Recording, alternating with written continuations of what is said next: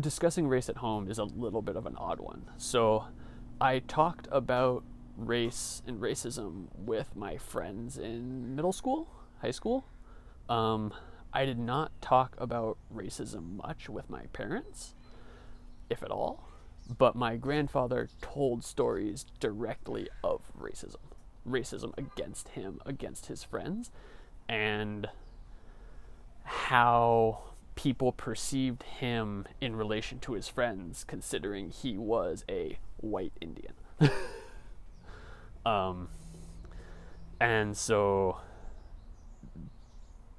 talking about racism at home,